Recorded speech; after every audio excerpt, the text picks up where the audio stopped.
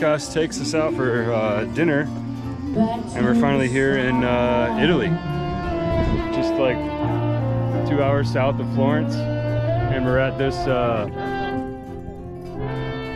don't even know where we're at, some majestic castle, and we're about to have some food and hang out with Team GasGas.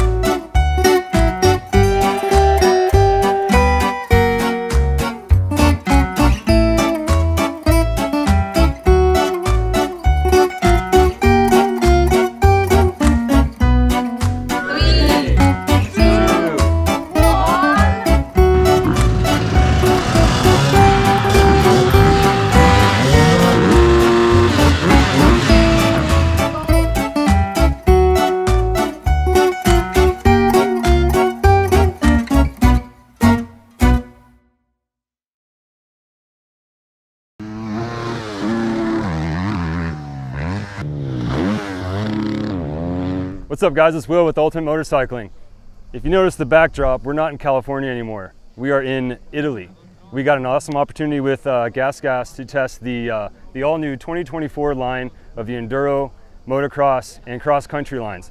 So today, we are out here testing pretty much every bike they offer for off-road. I focused mostly on the motocross models. We did, in fact, get to ride some of the Enduro stuff. They split us up into two groups. So this morning we rode the Enduro track. I got to test out a couple of their two-stroke Enduros that they offer in North America. The bikes are super smooth. The two-stroke is fuel injected and electric start, so that's always a plus. Yeah, it was super fun on Enduro. But in the afternoon we switched over to Moto. So I started out on Moto with the 250, which is what I normally ride anyway. I'm a 250 guy. And from what I understand, the 250, or actually this whole line, is all new. So starting with the suspension, it's completely new components inside the suspension, both the fork and the shock. And then the triple clamps are pretty new too. So the triple clamps are supposed to add a little bit more flex. It's all machined differently here. I did notice a little bit more difference in the suspension. It's supposed to be, I guess, a bit more stiff as the chassis is as well. So the difference between the 2023 and 2024, I think, is they try to basically give it a more, I guess, a stiffer feel or a rigid feel. As far as the motor goes, it seems pretty similar to the 2023 model. It was really linear on the 250. It was super soft, super smooth off the bottom end, and then it started to kind of pick up power a little bit towards the top. I wish the 250 did have a little bit more of a bottom end, but it was still pretty predictable. The good thing about the linear power is it is really predictable, super rider friendly. It's not going to get away from you or jump around on you. But yeah, it was overall pretty fun. Right after the 250, I hopped on the 350 4-stroke, and that thing is, it was a lot of fun. It's pretty much a perfect bike if you ask me. It had a lot more bottom end than the 250. Had a really nice hard punch to it, which was really fun, especially here at this particular track. You can't see it, but there's a lot of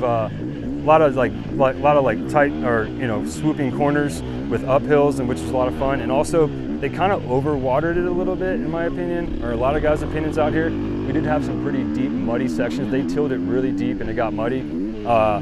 So the 250 did kind of struggle a little bit through the mud, but it is what it is. The 350, however, had really great bottom end power, and also it wasn't quite as linear as the 250. It did kind of pick up a lot on the mid to top end range. Once it got going, it wanted to shoot like a rocket. But yeah, the 350 was probably my favorite bike of the day. After that, I hopped on the 450. That bike's just a beast, but it has some power, and probably almost a little bit too much, but at least for me anyway. But it was a lot of fun. With the two-strokes, I did spend some time on the 250 two-stroke, the MC250 and the MC125. The MC250 is pretty smooth for a two-stroke.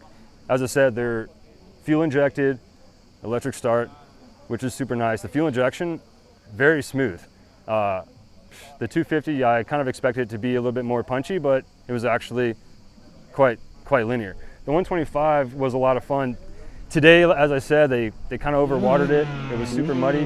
This thing kind of struggled in the mud, especially on the uphill sections. You'll probably see some GoPro footage I have. the bike just sounds like it's going 100 miles an hour, but I'm like just crawling up the hills in the mud. But I wish that the track was a little bit more dry to really kind of, you know, put the 125 to the test. But overall, it was a super fun bike. On some of the drier sections of the track, I had a lot of fun around the berms, of course. I haven't rode a two-stroke in a long time, so I was pretty heavy on the clutch, but overall, yeah, super fun. So I think we're gonna have a bit more details coming on these bikes. We got tomorrow, we're out here again. We have what GasGas calls a tech talks. They're gonna give us a bit more in-depth you know, insights on exactly everything that they've done to the suspension, the chassis, and the motor. So we'll be including all those details later on in a written review. Thanks guys for tuning in, and we'll see you on the next one.